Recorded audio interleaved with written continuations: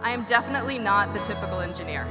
I didn't grow up with an interest in technology or engineering, or even knowing any engineers. And before working at IBM, I never wrote a single line of code. My name is Astigarraga. I graduated from U of A in 2001. I was a dual major in Spanish linguistics and communication. I'm currently working at IBM Research. I'm an IBM Master Inventor and working on blockchain technologies.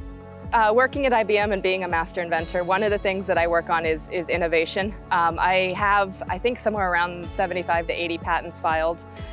So that's something I love to do, as well as mentor others and give back and try to make sure that others are thinking about unique ways to solve the problems of today's world. Technology and the social sciences are very related. I think that we need folks that can bridge those domains and bring them together, because technology without understanding the purpose and the people and what you're supporting isn't the right technology. In my current job, I leverage my SBS and communication skills all the time. I'm able to effectively communicate with my peers, with engineers, with business folks, and deliver really technical and complex information in a simplified manner that the people I'm working with can understand. So much further. It's definitely great to be back on campus. I'm very excited to be here. It's kind of a full circle moment for me. So 18 years ago, I was sitting in the audience, and today I have the privilege of speaking.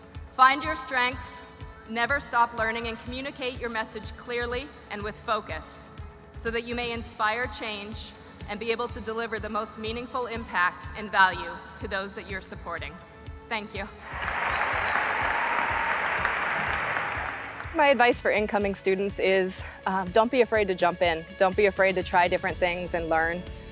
What you're studying in any given course isn't what you're going to do the rest of your life, but a lot of the skills and learning techniques and lessons learned that you take from this, you will use the rest of your life.